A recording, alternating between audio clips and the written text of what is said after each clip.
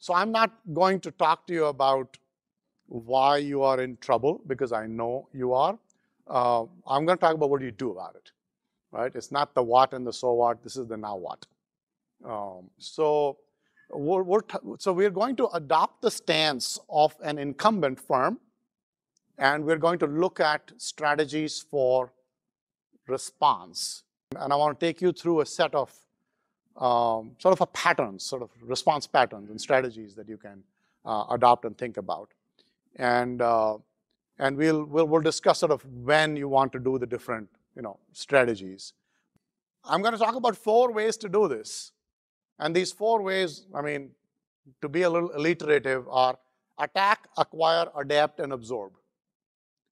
By the way, these are arrayed in descending order of intestinal fortitude, right? So if you have more of an appetite as a leadership team for risk, or ability to take risks, then you start here. But then you work your way down, and this is the lowest hanging.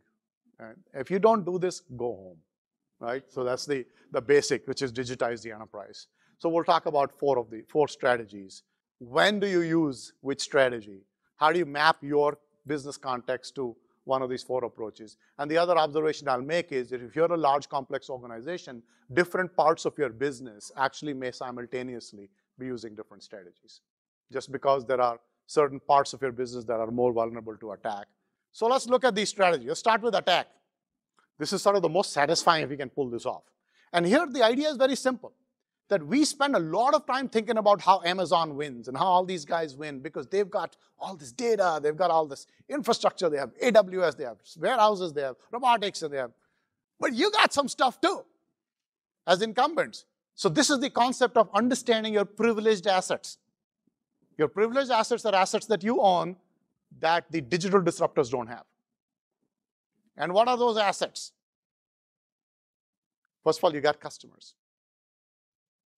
You messed them up, but you still have customers. Next week we're going to be working with a big utility company, and they're like, our core asset is our customer relationship. I said, yeah, okay, but there's a negative sign in front of that, because they all hate you. So there's that. So now not all customer relationships are positive, but you've got customers. Okay, that's one. The other thing that you have is physical plant. Physical analog pipes, analog channels, which is what an Amazon doesn't have. So understanding those analog touch points. By the way, those are not only retail stores, but in the case of if you're an AT&T, you have truck rolls. The cost of a truck roll is $200. That's the cost to roll the truck to come to your house. That's what's called a truck roll. I got 10,000 trucks. That's an asset. The truck is rolling into your house. It can do other things besides fix your phone line, right? So that's an asset. Brand and trust is an asset. Service capability, repair, warranty, those are sorts of things. So the idea here is I start looking at the inventory of my privileged assets, and I disrupt the disruptor by creating a model that they can't copy. So this is, don't play sumo, play judo. Sumo is when there's these 2 really big guys go head to head. And what you want to do is compete asymmetrically. Because by the way, they're playing asymmetric with you. They ain't coming head to head. So you got to respond that way.